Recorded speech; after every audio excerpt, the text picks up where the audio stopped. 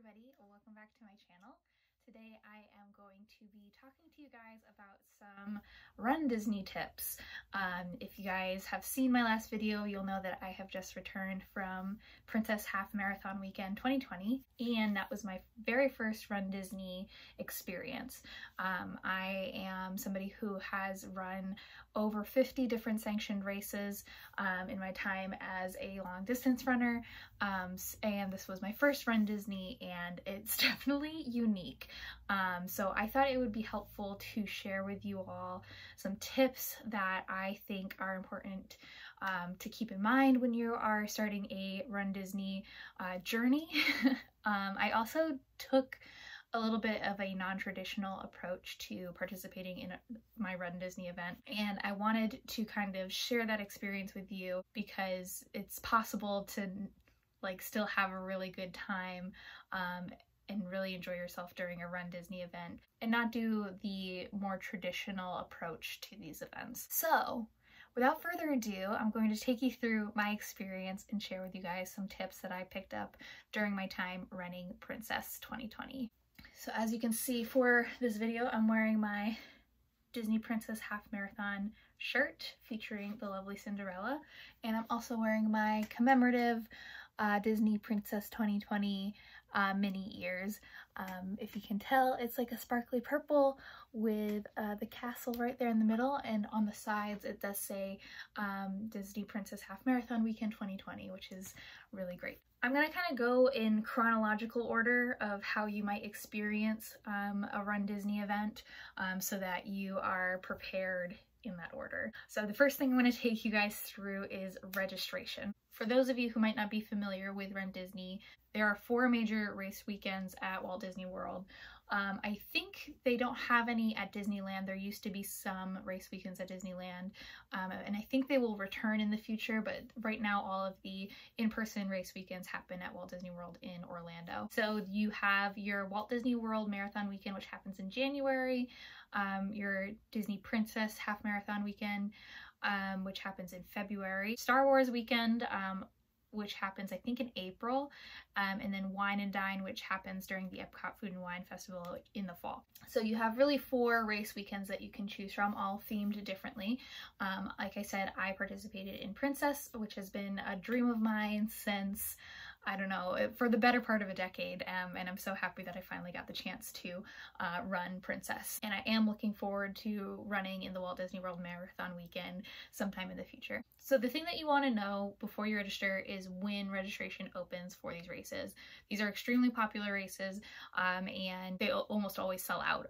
So you're going to want to know what day your registration is for the race that you want to run. Put that date in your calendar.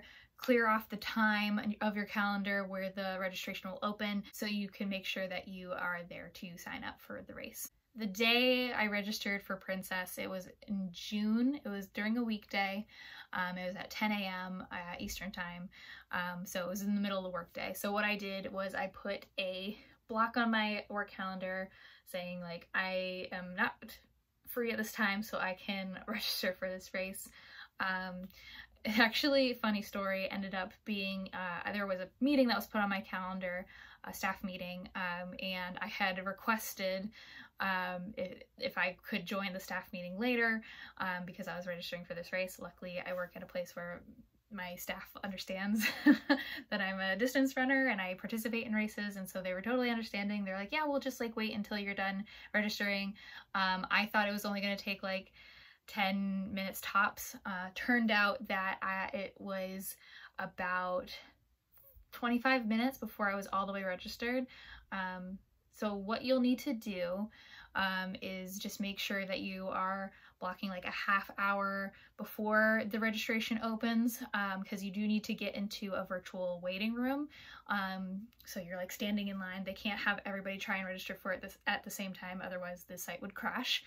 So I would say half hour before, make sure you're getting into that virtual waiting room, and then you'll want to block for about a half hour afterwards, because sometimes it takes time for your spot in line to open up so you can then go register.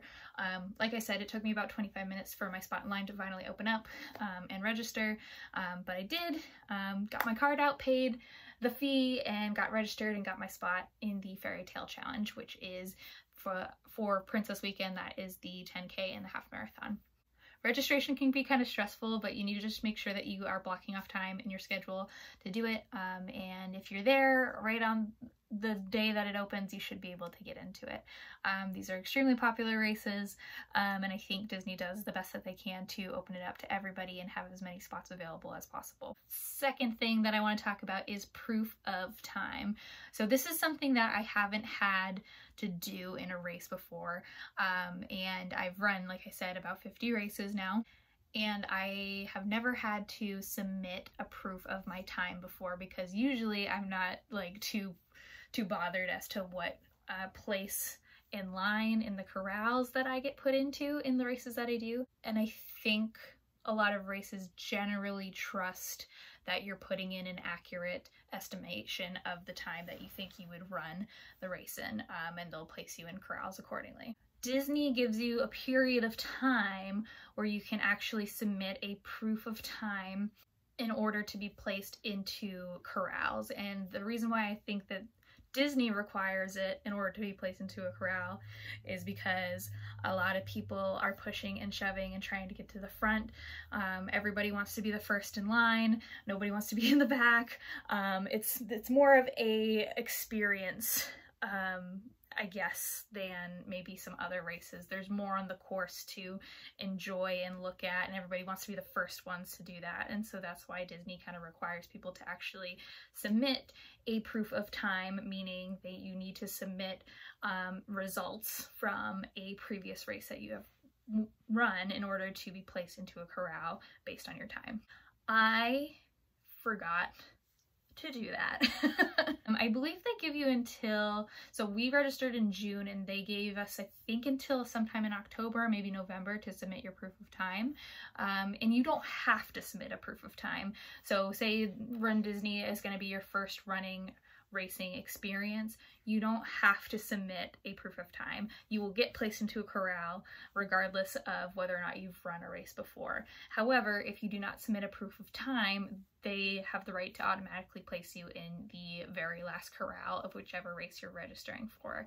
I just forgot to submit it. And so I took it with a grain of salt. I'm like, you know what? I didn't do what I was supposed to do, even though I had proof of times for the distances that I was running. It's okay if I get placed in the last corral. And yes, I wound up getting placed to the last corral for both races that I ran. Actually, for the 10K, I think I got placed into the second to last corral, and in the half I did get placed into the last one. I messed up. I didn't put in proof of time. I wasn't going to try and dispute it. From what I've heard, you can go to race relations on the day of the expo, whenever you go to the expo, to ask to be switched into corrals if you can prove that you have tried to submit a proof of time. If you did not attempt to submit a proof of time, they will not switch your corral for you. So I'm like, I'm not even gonna try, this was my own fault. I didn't get a proof of time, and that's on me. And that's something that I'm definitely gonna make sure to do for future runDisney events. I think it was just something that I wasn't used to doing for any other event that I've done before. So I just forgot that it was something that you have to do for runDisney. So make sure you're doing it if you don't want to be placed into the last corral automatically. Being in the last corral is not the end of the world, and I will get to that in a little bit when I talk about the actual race experience. You can still have a really great time if you get placed into the last corral, and I will tell you about that in a little bit. So the next thing I want to talk to you guys about is staying off site. Staying on Disney property is really expensive, and there are a lot of much cheaper options available to you. If you want to stay off property, you'll likely be able to save some money, and that seemed appealing to me. So we opted to stay off-site at a Airbnb in Kissimmee, and it was much cheaper than staying at a Disney hotel. However, you do have to consider that when you stay on Disney property, you do get transportation back and forth from the races already included. That's as part of staying on Disney property. And when you don't stay on Disney property, you don't have access to that transportation, so you have to keep that in mind when you are considering where you'd like to stay. What we did is for the 10K, my mom was actually staying with us because she was running the 10K as well. And so she drove us from our spot in Kissimmee. I think we were about 10 minutes away, like a 10-minute drive from the Disney property. And so she drove us on race morning and for the 10K. So that worked out perfectly. We left the hotel, we left the Airbnb at 3:45, and we got there right at 4 o'clock, parked at Epcot, and walked ourselves over to the staging area. And then the second day, on the half marathon day, we called an Uber, and what we did is we scheduled the Uber the day before for a 3:45 pickup, and then we automatically had an Uber request out there. Somebody picked us up and then brought us to the Disney property. Again, we were there by 4 o'clock in the morning, which was perfect. There are Ubers out and about, however, they will probably be in really high demand. I remember we were in the Uber on Sunday morning for the half marathon, and our driver just kept on getting request after request after request for pickups, and I was assuming that they were probably from all over the area trying to get to Epcot for the half marathon. So make sure you're scheduling an Uber or a Lyft if that's the route you want to go. They are around, you just need to make sure that you aren't waiting to the last second to call one. So staying off site really wasn't that bad. We saved some money in our lodging expenses. It's totally possible to stay off site and still like get to and from the races in plenty of time. So if you are feeling like you want to save some money and not stay at a Disney hotel, it is a-okay, and you're gonna be able to be just fine on race morning as long as you're planning ahead and staying organized. Next thing I want to talk about is the expo. So the expo is where you are going to be picking up your race bib, your race shirts, and any Disney merchandise that you would like. One of the biggest things that kind of like stressed me out about the expo was that everybody in the Facebook groups that I was a part of about Run Disney were saying that merchandise for the race weekend sells out like that, and you have to be at the expo on the first day or you will not get any access to any merch. Everything will be gone, and clearly that is not the case.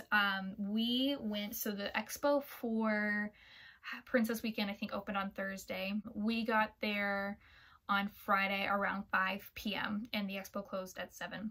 Everybody was saying you need to be there first thing in the morning because that's when everything will be fully stocked, or you won't be getting anything essentially. So I was worried. Like the one merchandise item that I really wanted was commemorative ears, and so I was like, okay, like we'll go into the merchandise building first when we get there, just to see if they have ears. And there was racks and racks and racks and racks of commemorative ears, so we were totally fine. I was like preparing myself like, you're probably not gonna get them. It's the second day. There's 2 hours till close. You're probably not gonna get them. And I was gonna be okay with that. But they were there and I bought some. And so I was really happy about that. So I would say there might be some items that do sell out. I know like the Spirit jersey was like the big thing that like everybody was freaking out about, and I don't remember if I saw them because I honestly wasn't looking for them, but I think they are now doing a really good job of like stocking throughout the day, so not everything is going out all at once. If you are getting into your Run Disney event like later on, if you're not going to be there right on the first day of the expo, I don't think you have anything to worry about. So just keep that in mind. You're going to be okay. If you have a particular item in mind, it's likely that they'll still have it in stock. And if they don't, then maybe you can ask somebody who might be working the expo who will know when they might be restocking. But the expo is super fun. Definitely take in the whole expo. Go to the merchandise building. You have to go get your bib. So make sure you're going to go get your bib before your race. And then also make sure that you're going to the expo itself, which has all of the vendors who all have like really fun stuff, really cool items to pick. I think we spent a good amount of time at the expo, and I wish we had some more time because we were there like right at the end of the day. And it was fun to just kind of like walk around, and like they had a bar, so we grabbed a drink and we walked around and looked at all the stuff. and we like wanted to buy everything. So definitely save some money for the expo itself, because there are some really, really cool items both in the merchandise building and at the actual expo. So, and don't worry about missing out on commemorative merchandise, because there's going to be some. Don't worry. All right, so I talked about getting to the race, but I want to talk about kind of the start area. So the starting area is where you'll go before you head to the corrals of the race. So Epcot parking lot, I believe every single race comes in and out of Epcot, and the finish line is always in Epcot. The staging area is really cool. They have a DJ and an MC getting everybody hyped up at a stage. Everybody's so tired because it's like 4 in the morning and like nobody got any sleep. They have character photo opportunities, they have your gear check, they have porta potties everywhere. I believe there's like food if you wanted to get something to eat for breakfast. I believe they have stuff there. However, it is always going to be packed and bumping with people. I believe they recommend folks to get to the staging area by 4 a.m. And for both races, we got there right at 4 a.m. Because after that, roads start closing down for the races. So you want to make sure that you are there by 4. However, if you want to like take part in things like character photos, I recommend getting there much, much earlier than that, because lines are long for character photos. There's a captive audience. People don't really have much to do other than wait in line. And so we tried for both days we were there to get a character photo before the race. We tried once for Mulan, and we tried another time for Queen Minnie. And both times the characters, they get brought in at like 5 a.m. I think mainly to encourage people to start heading to the corrals, but both days they got pulled in before we got to them. So if you want a character photo, make sure you're getting there right as the starting area opens, which I believe is 3 a.m. or 3:30 a.m. It might be different for every race, but make sure you know when it opens, and if you want character photos, get there early.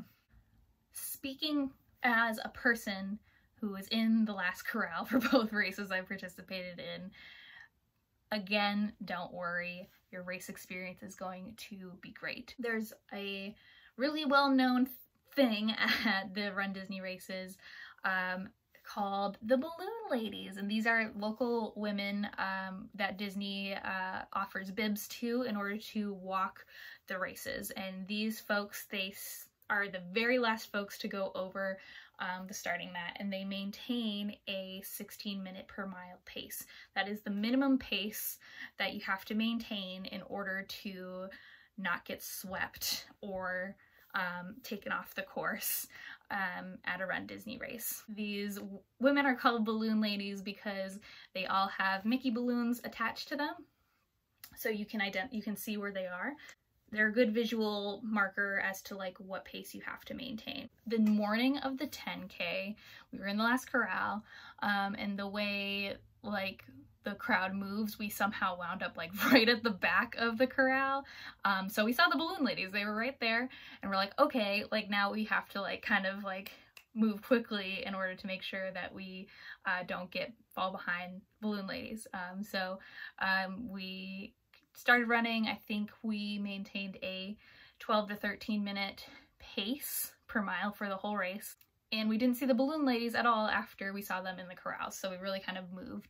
If you fall behind the Balloon Ladies, I think you don't automatically get swept, but if you are behind them after they hit a certain point, there are certain points along the course where what they call is parade buses, or they'll tell you like you are not on pace and we're gonna have to take you off the course.